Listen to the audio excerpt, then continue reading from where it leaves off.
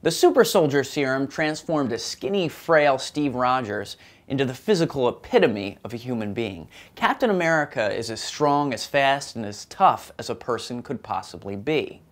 Unfortunately, a metamorphic treatment that changes the weakest of us to the very strongest is just something found in comic books and movies. Or is it? I'm Rusty Ward, and I'm dissatisfied with my biology. My muscles are weak, my bones can be broken, and do you know how many naps it takes for me to get through a single day? What if there was a treatment that could give me super strength, unbreakable bones, and a body that never tired, never gave up, just like Captain America? Well, there is. Gene therapy is the addition, subtraction, or replacement of genes in a person's cells using a modified virus. The virus is altered so that it contains a specific genetic payload. Then it's injected in the person's body and it does what viruses do. It hijacks cells and rewrites their DNA. A normal virus rewrites a cell's DNA for the purpose of making that cell produce more of the virus.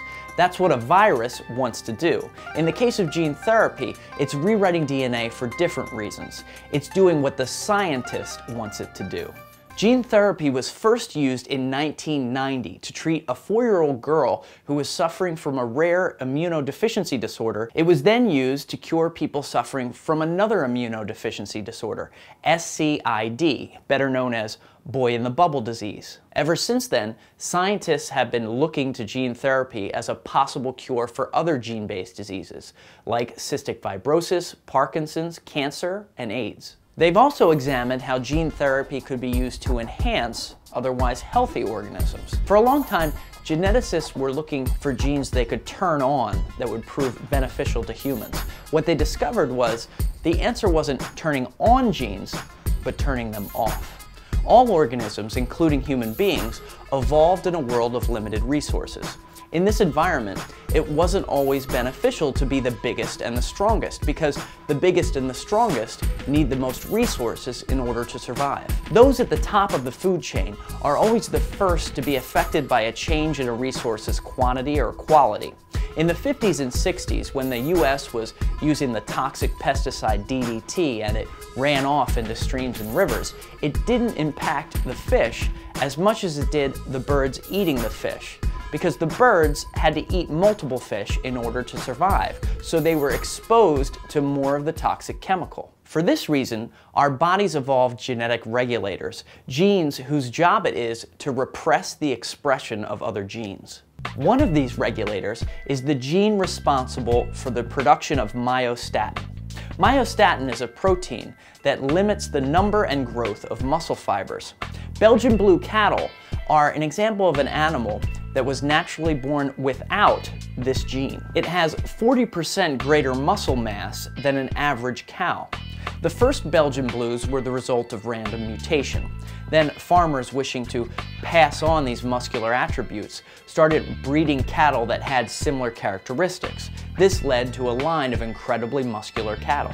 In 1990, Se-Jin Lee, a researcher at Johns Hopkins University, discovered the genetic source of the Belgian blue's muscle mass and artificially recreated this phenomenon in mice. By knocking out the myostatin gene, he created mice that had 4 times the muscle mass of an average mouse. But the big question within scientific circles still remains, why is Se-Jin Lee still so skinny? It's not just strength that's repressed by these regulators. Researchers at University of Pennsylvania discovered the gene that represses endurance. They found that by knocking out the gene IL-15R alpha, they were able to create mice that ran 6 times longer than an average mouse. And researchers at Yale have discovered the gene that inhibits increased bone density. An extended family in Connecticut has developed a mutation that stops the repression of the WNT signaling pathway, leading to increased bone formation. Richard Lifton of the Yale Department of Genetics describes the family's bones as resembling those of Bruce Willis's character in Unbreakable. He said they have extraordinarily dense bones and no history of breaks or fractures. Yale hasn't identified who this family is, probably because the family doesn't want people trying to steal their bones. So we know what genes to manipulate in order to create a super soldier, and we know how to do it.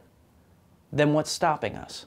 Well, manipulating the genes of an organism before it's begun to develop, as in the case of the genetically altered mice, is very different from manipulating the genes of a fully formed adult. And this science is still in its very early stages. Because of this, sending millions of viruses through your body to rewrite your genetic code could have some unintended consequences. If just a few viruses rewrite the wrong selection of DNA, you could be in a lot of trouble. So right now, we're not creating super soldiers because we've yet to perfect gene therapy, and applying it to human beings could be highly dangerous and ethically questionable. Or maybe we're not doing it because we're cowards. That's what I think. And that's why I created my own super soldier serum. It has adenoviruses, plasmids, a little bit of 5-hour energy, and unlike the rest of the scientific community, I'm not afraid to use it.